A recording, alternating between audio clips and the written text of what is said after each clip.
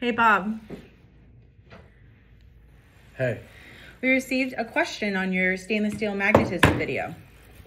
Oh, really?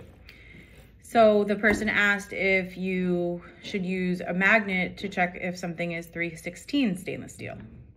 Sure, you can. However, 316,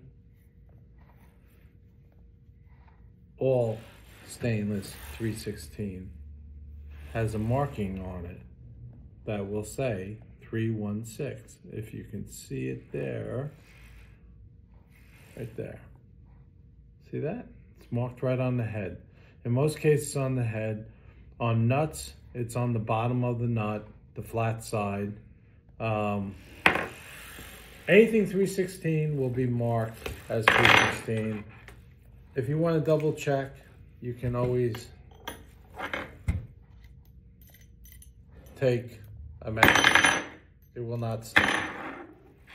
This is not 316, and that picks it right out. So this is partially, you can see partially picks it up, but it's not strong enough. This is no magnetism at all. A little bit.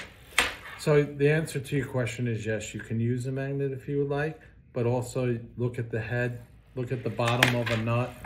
It'll say 316 if it's 316. Thank you. You're welcome.